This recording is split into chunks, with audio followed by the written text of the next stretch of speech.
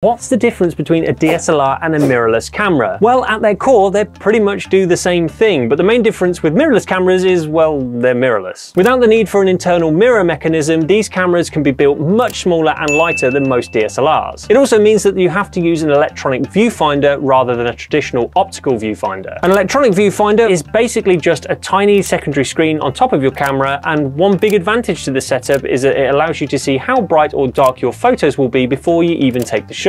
You can also add a bunch of other visual overlays to your screen while shooting, which can be super useful. However, having an EVF running all of the time requires more power, which means that ultimately the battery life on mirrorless cameras typically isn't quite as good as DSLRs. Also, at this point, DSLRs have been around for way longer, which ultimately means that brands have a much more extensive back catalogue of lenses to choose from and accessories. So which camera system do you prefer and why? Be sure to let me know your thoughts in the comments section. But if you don't own a camera yet and you were wondering